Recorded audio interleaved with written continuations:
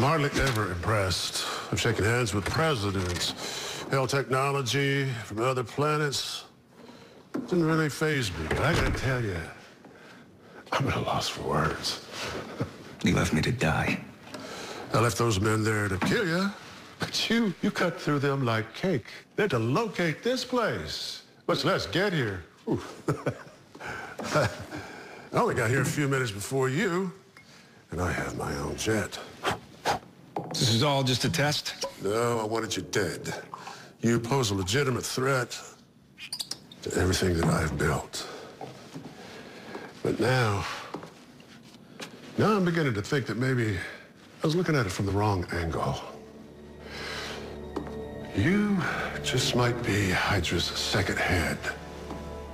That's grown right next to me. I should kill you. Then you'd miss that history lesson we've been talking about. I know you're all about rebooting Hydra and all that. But do you know much about our history, our origin? Yeah. World War II, Red Skull used Nazi funding to build this old empire. No. Red Skull was following the principle that Hydra was built upon, that the ultimate power was not of this world. But Hydra, well, we're much, much older than that.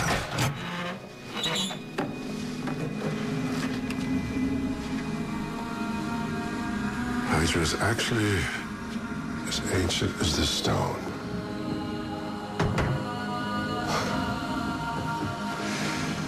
This one here and other surviving stones like it have been passed down for 100 generations. Keep your eye on it, Mr. Ward. You don't want to miss it when it does its thing. This was cut from a much larger stone, a monolith that possesses otherworldly properties.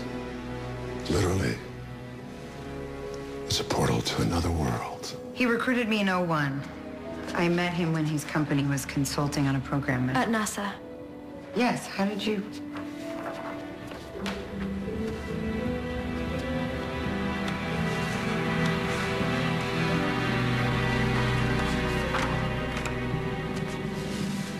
Thousands of years ago, an inhuman was born on this planet that was destined to rule it. So powerful, so fearsome, that others were consumed with dread, and so they banished it from the Earth, sent it through the portal to a distant planet.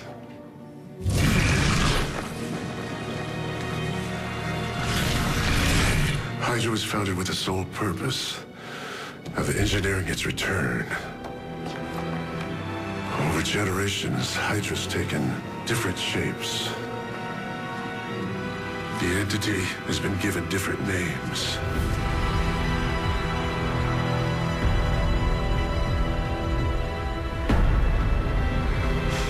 But every generation has sent men through the portal, hoping to save or at least serve our leader on the other side.